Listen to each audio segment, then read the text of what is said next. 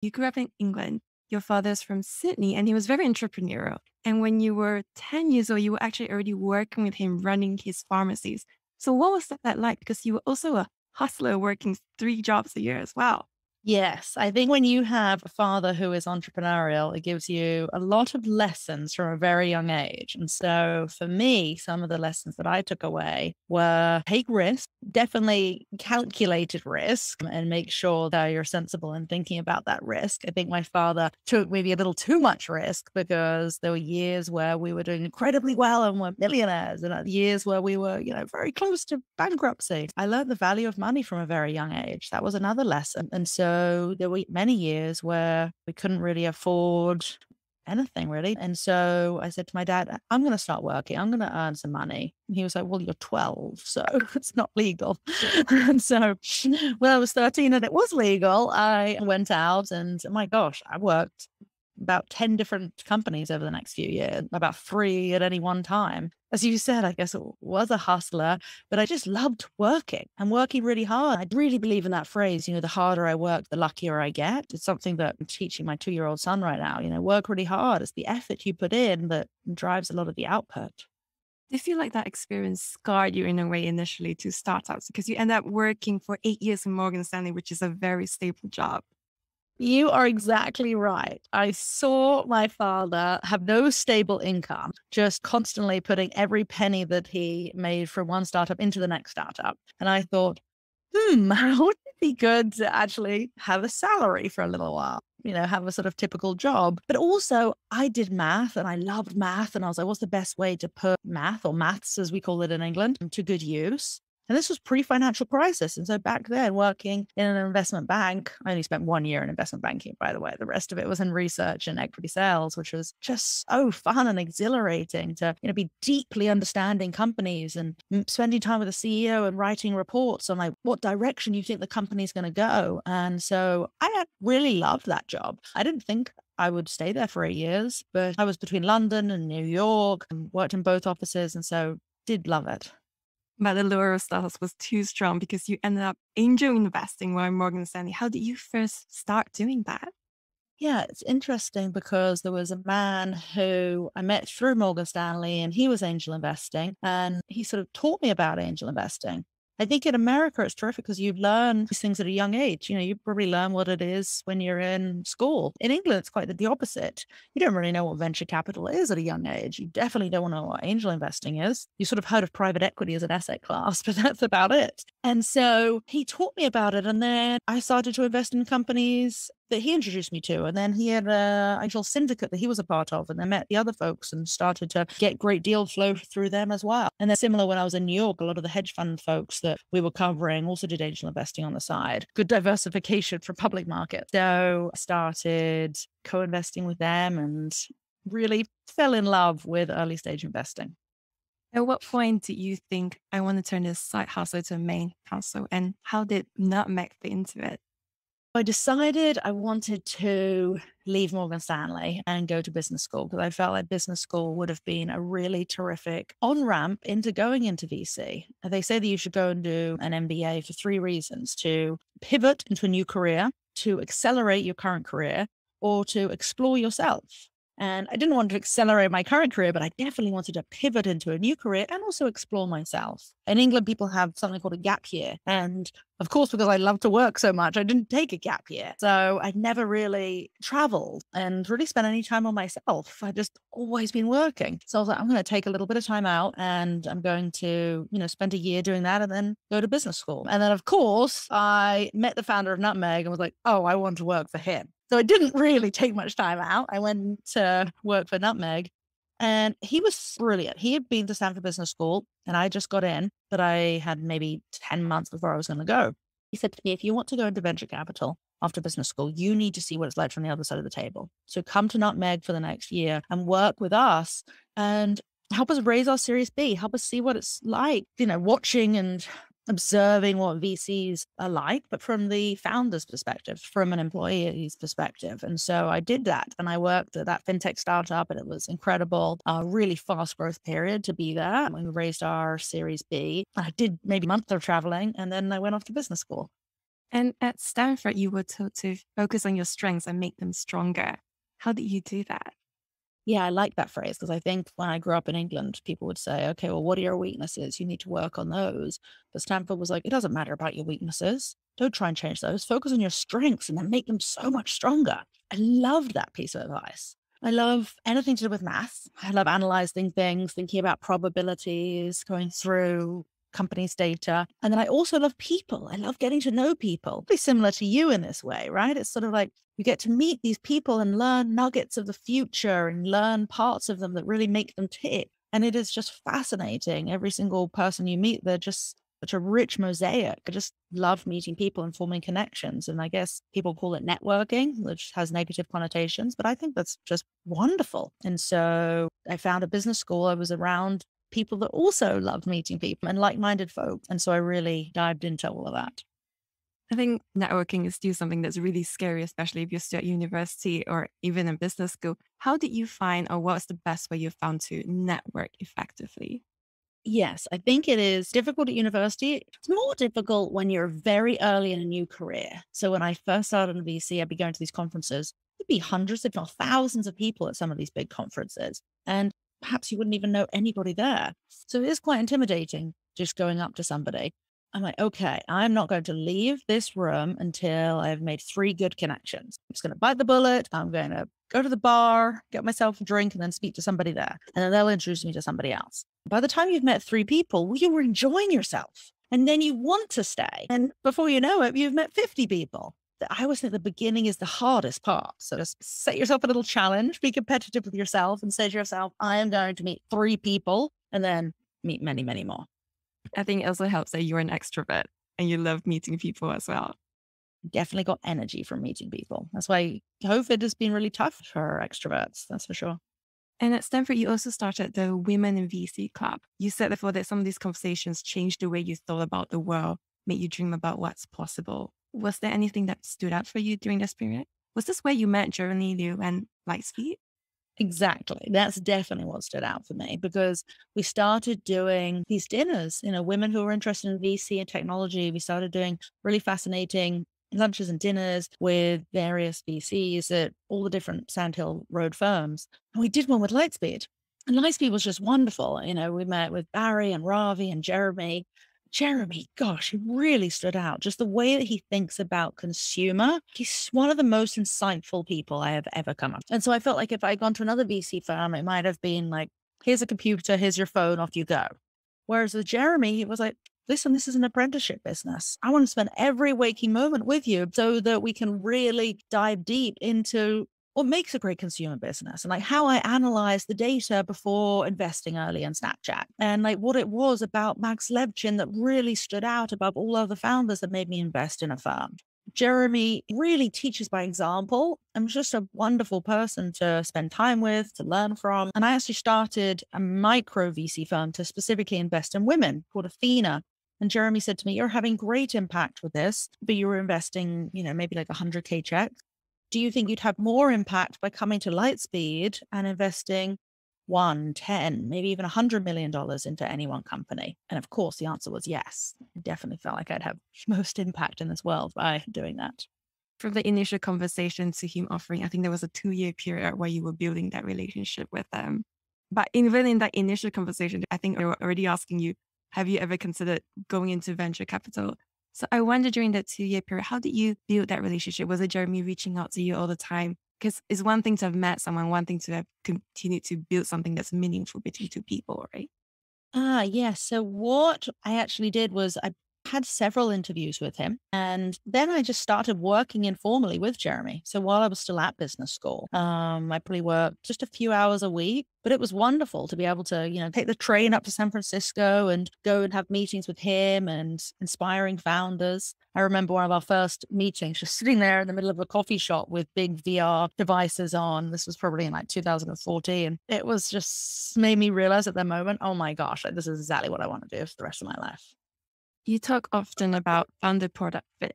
And you said also that they are perfect for the company they're building, like the co-founders of Calm, like Sophia Amoruso. I wonder, having met so many people who feel like they were born to do this, has there been a trend in terms of how they found this thing that they are now doing and working on? through failing many, many times before? That probably isn't. Like, I do think that folks who have built exactly the right business for them, they've probably been through many steps that were wrong for them before. Like Travis from Uber, he was the right person to have founded that company. And he founded lots of companies before that just didn't work out. But he definitely had found a product fit. And so you think about Evan from Snapchat. Okay, he was young. He hadn't started lots of companies before, but he definitely had ideas. And, while he was at Stanford, he was just such an entrepreneurial spirit ever since he was a kid. And so when he came out with Snapchat, gosh, it was exactly right for him. That's exactly what we look for, that true product founder fit or founder market fit. So would you say that failure is a factor when you're meeting founders for the first time? Because you said that you have this instant gut feeling. So I wonder, what is that? How would you explain that gut feeling? Sometimes founders have failed before. Sometimes they haven't, though. So I don't think that is a prerequisite to success. Instead, I think it's the deep insights that founders have. There's various places where those insights might have come from. Maybe they have come from failing before. Maybe they've come from working in a similar company in the same sector and having very strong views. It's often the most opinionated founders who are the greatest founders. Or maybe they've just been thinking about this idea for a while and have strong views on it. But whatever it is, they understand the customer so deeply that they have these key insights about their company, their sector, their consumer, just better than anybody else. And that's exactly what I mean in terms of, like, you learn nuggets of the future from these founders because they really do know. Maybe it's a crazy view of what the future will look like, but they really do know and then shape the future. That is what we look for. And sometimes it doesn't work out, right? Because you also need luck on your side. You need a lot of factors to go the right way for you. Those are some of the factors of what we look for. When you spoke about strong personalities, I immediately thought of Lady Gaga because you mentioned that she really knew what she wanted. I wonder, how did you first get involved in building Haus Laboratories? Because you were speaking to her before there was even anything. Lady Gaga is one of the most incredible people that I have ever met. She deeply believes that you can achieve anything in this world that you set your mind to. And she's definitely a great example of having shown that. She's an Oscar-winning actress because she set her mind to that. We all know her for her incredible music because she set her mind to that. And now we're going to have Haus in many, many stores you're going to see across the country. And so Haus Labs came, to your point, because Lady Gaga had a very strong view. Her view was like, listen, I've been obsessed with makeups from a very, very young age. I used to play with my mothers. And whenever I'm in the dressing room before going on stage, I'm always like mixing up concoctions with different makeup. And she had this view of like what she wanted her makeup to look like, and then what she wanted a beauty company to look like, which will, then go into hair and skincare. She really, like, to the point of like the ingredients that she wanted in there, and used to be clean, beautiful products, and the names and the models that they were used and the exact shade of coloring. Like, she had strong opinions on everything. And so this is not a company that she is endorsed. This is very much her company. And so we love that. We felt like, gosh, she has deep insights. To the earlier point, it is really what we look for. And I just felt like she was so authentic. So yeah, she's an amazing chairwoman of Haus. She used to say that I have my fingerprints all over it. It's like a crime scene. And then before you jumped into this investment with her, you also poured over Lady Gaga's Instagram, Twitter, YouTube, just to see whether she had this engaged followership. I wonder, how do you measure engagement? If it's a social app, then we very closely measure engagement by looking at daily active users over the weekly or monthly active users. But for something like this, you're right. It is much harder to measure engagement. And so we were trying to measure whether Lady Gaga's fans were engaged. And yes, we can see that through her social followings. But are they engaged around beauty? Are they engaged around color cosmetics? I went away on vacation for a week. And on this week, I basically just read through every single comment that I could possibly find about Gaga online. And so it basically took every hour for about a week. And I was reading through and I wanted to see, like, what were people commenting on? Like, were people commenting about her makeup? Were people commenting about her look? Because if that is what people associate with her, then she is going to have much more authenticity in selling that product. And it's true. Like, that is what a lot of people comment on her look and comment on, like, my gosh, one day she'll look like this. And then she'll put on this incredible face of makeup and look just the total opposite. And so she was able to like command attention and had a real right to win in that space. Were you ever concerned that you will not be able to separate the celebrity from the company? It is definitely something that folks talk about. We were early investors in The Honest Company with Jessica Alba. If you speak to the CEO, Nick, when they were doing their IPO, he actually said, listen, like we are a celebrity company, but it is very much product first, celebrity second. So you really want to ensure that the product speaks for itself. And even if that celebrity was not associated with it, people would still be buying the product. And so that's true with Goop or Haus or The Honest Company. I think that is so important. It's like product first, brand first. And then the celebrity. The celebrity is really just amplifying what's already there. And so, yes, of course, there's key man risk, as there is with anybody exceptional related to a company. You can take out insurance for that, but it doesn't really help to the degree that you need it to. You need to ensure that that celebrity knows this is going to be a 10+ year journey. I mean, Gwyneth Paltrow has literally been doing Goop for over 10 years. And so as long as they're committed, then that's what's important. How do you measure commitment? Because you've said before in other interviews that celebrities have so many things going on and they could say, I'm very committed to it right now, but 10 years is a very long time and things could change. Yes, it can't be just that they say that they're committed. I always think actions speak louder than words. And so you really do need to look at their actions. And we were working with Lady Gaga and watching her actions probably for a year or so before we invested. So it really gave us a long period of time to get to know her, spend time with her agent, her manager, her friends, and really better understand the authenticity and the commitment.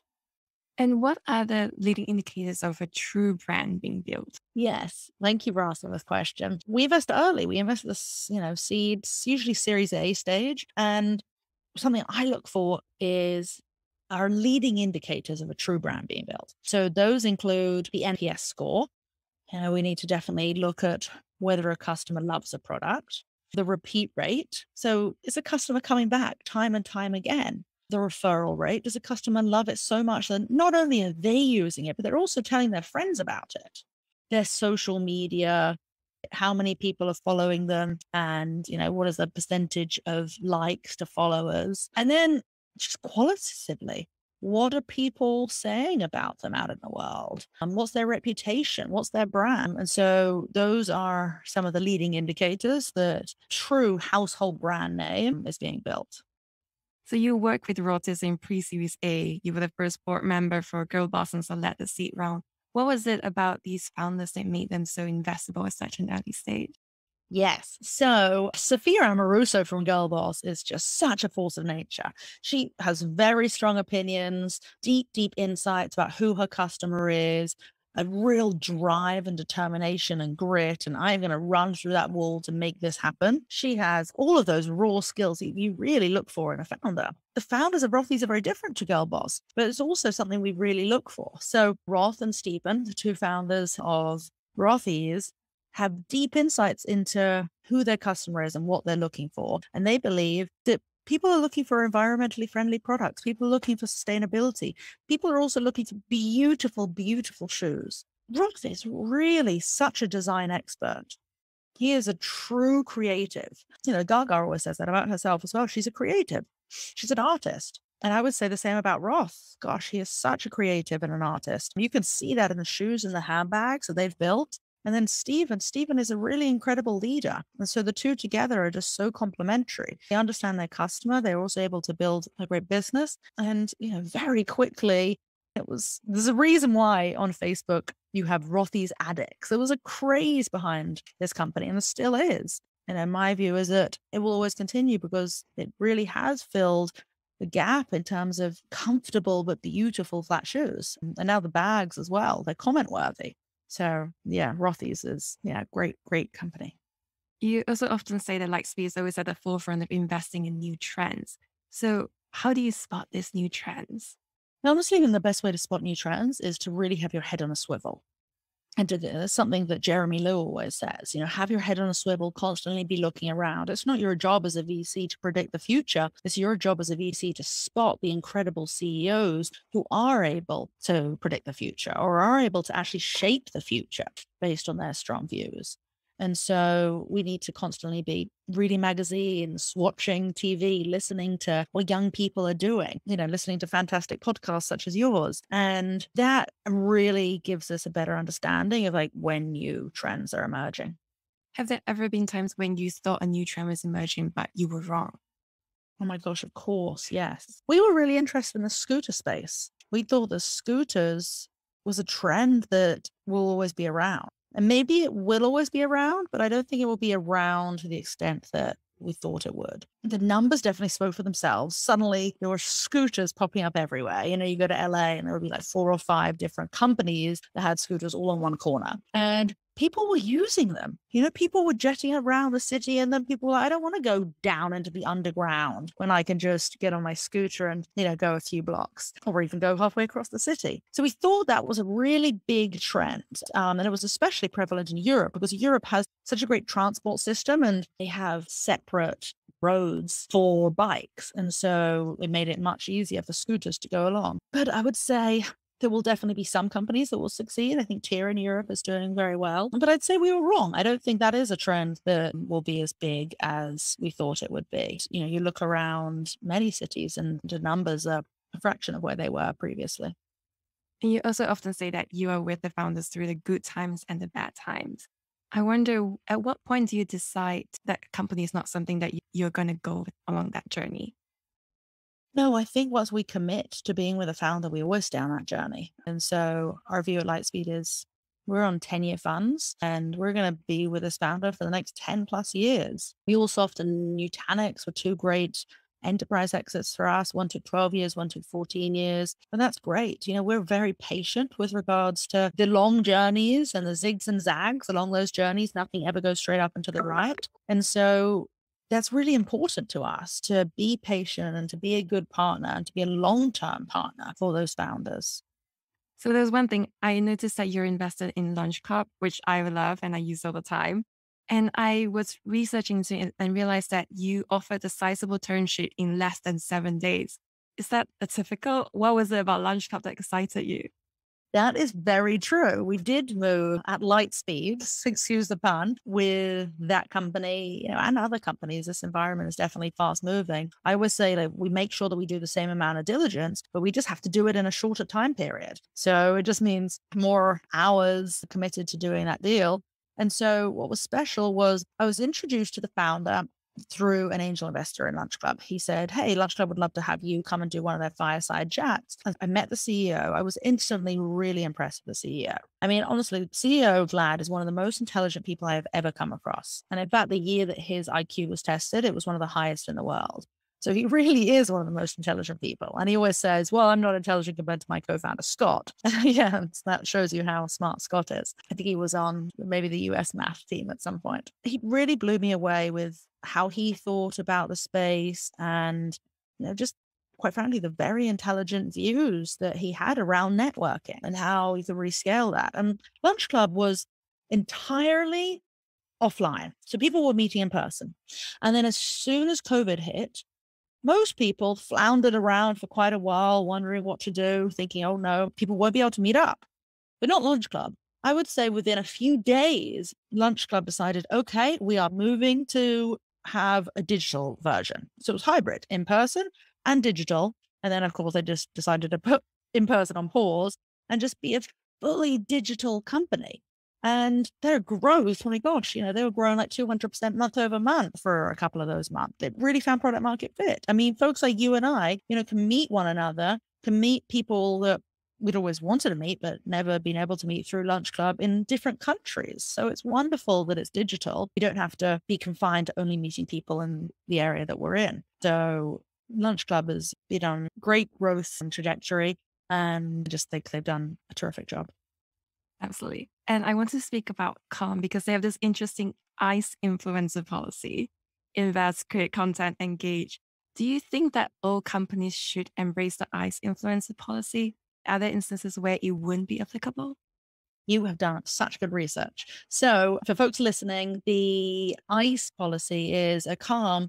If we decide to work with an influencer, we need them to I invest, C, create content for us, and E, engage authentically with the product. And so I do think that most companies could really benefit from that, to your question. I think that if you just have folks invest in the company, then perhaps they're not really deeply involved as if they were creating content for you or helping to tell people about you or going on YouTube and shouting about your company from the top of the roofs. So I think it's a great policy for anybody wanting to use an influencer strategy. And to that point, I would say, I think an influencer strategy is a great way to diversify away from Facebook. And quite frankly, it's easier to turn a fan into a customer than it is to buy a brand new customer. And so great, work with an influencer who has many, many fans and turn those fans into customers. It's a far cheaper and more efficient way to acquire customers for your business. Is there an effective way to get an influencer or a celebrity to get on board with your company? Because I imagine a lot of companies would be like, I would love that kind of free promotion because they are their own acquisition channel. But how do I even convince them to jump on board with me and invest so much time and effort? Lightspeed can definitely help there. When we invest in a company's businesses, that's something that we do. We introduce them to really great influencers or celebrities who can invest in their business. And so hopefully you can rely on your investor or advisors to help you with that. And so I wanted to talk about your recent investment, which is Autograph, Tom Bradley's NFT platforms. You have worked with many, many female celebrities. What was it like to work with a celebrity couple, Tom and Giselle? So Autograph was one of the very few companies where we didn't invest early on. And we invested very recently, just end of last year. It wasn't so much about Tom and Giselle, or Tom in this case, because it's very much Tom Brady, who's the co-founder of the company. But it was much more about, my gosh, this company is really working. They have really found something that is just so powerful. They're working with A-list celebrities, people like Tom Brady, people like Tiger Woods, and really able to help them create NFTs of all different levels of their signature, of their autograph. The numbers that we saw really wowed us. And of course, the NFT marketplace or the NFT world in general is just growing so quickly. And this was a company that I just feel like is becoming very quickly part of popular culture and will be a key one in NFTs. I've been interviewing a number of people who are launching their own NFT collections. There are so many different uses and offerings out there. I wonder if there's any particular usage that has really stood out that's been really exciting for you and how companies can think about incorporating NFTs into what they're doing. Cameo is probably the best example of that. Cameo came out with 3 incredible pieces of art, named them things like good morning, good afternoon, good night. They sold out of all of their NFTs within about 2 seconds. And actually, I think it was Business Insider did a piece on the good, the bad, and the ugly of NFT launches. And they said that Cameo was definitely the good and the best, actually, that had me done. There's one question that you were asked when you were starting to work with Lightspeed, which was, who's a competitor that you admire in the industry and why? I wonder how you would answer that question. Oh, gosh. A good friend of mine who is about to give birth, Stephanie Zan, she's at Sequoia. And I think that her and Jess Lee have done just such a great job at Sequoia. I think that our values at Lightspeed are very much similar to their own. And it is about being a really good person and being a true partner and standing by your word and really helping those companies, like being a true partner to actually help the company where you want to move the needle to and asking the right questions. And I think that they do that. And I really admire them. So running out this interview, do you feel like you have found your why? Definitely found my why. I feel like maybe 8 years at Morgan Stanley was definitely not my why, but working in this industry, being able to invest in incredible founders, especially female founders who are just changing the world is my why. What kind of legacy do you want to leave behind? I saw this question and I loved it so much. I wish I had a stronger answer for it, especially as I'm now bringing up my little son as well. To thine own self be true, do the right thing when no one's watching. Invest in great companies, yes, but always make sure to do it in a way that you stay true to your values and principles. What do you think are the most important qualities of a successful person? The most successful qualities of a founder or person are you honing in on exactly the area that you are going to be successful in.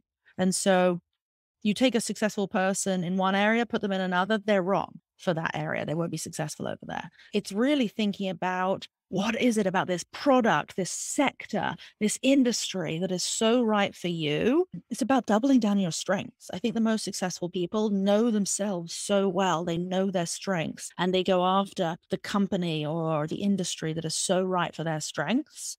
And that is what makes them so successful. That's what I've observed. And where can people go to find out more about what you're doing, who you're investing in? You can go to lsvp.com or you can follow me at Nicole Quinn on Twitter. And I always make sure to reply to all my emails as well.